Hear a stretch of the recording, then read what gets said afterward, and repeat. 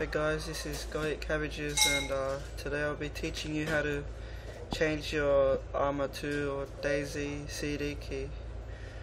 Okay, first you have to download Darky key changer / band checker 1.1. I'll put the link to the download page in the description. It's clean, there's no viruses. Download. So it's downloading. It comes in a zip file with these two. Just extract them to anywhere. Like I'm gonna do it to my desktop. Okay, now I'll just launch it. This should come up. That's my CD key. You can try taking it if you want. It's a banned one. I made sure it was a banned one just for this video.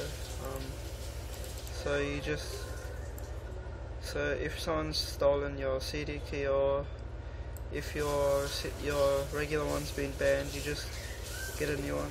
And I have a whole text file full of them, so I'm just gonna take the first one, and then you just copy and paste into there, change key.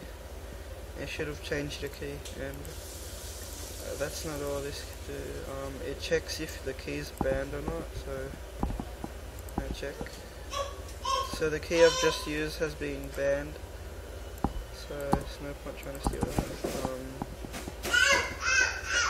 This program can check keys in bulk too, so I'm going to import a text file containing keys, and they all come up here.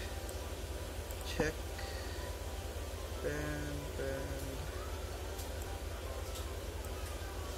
Yeah, they're all banned. So yeah, that's pretty much how you use this program. And if you want to change it back, just save your keys into a text file for future reference.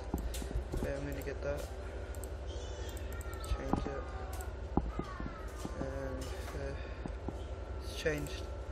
Simple to use. The download page is on a hack forum, but then it's all clean, don't worry. I think there's a virus scan here. Yeah. Virus total, Jotty's malware, virusscan.org. It's harmless. It's only one, but they're usually just false positives. It's all clean. All the popular ones haven't found anything, so they're probably right. Yeah, just one. Okay, so leave a like, comment, subscribe if this is right for you. So, yeah.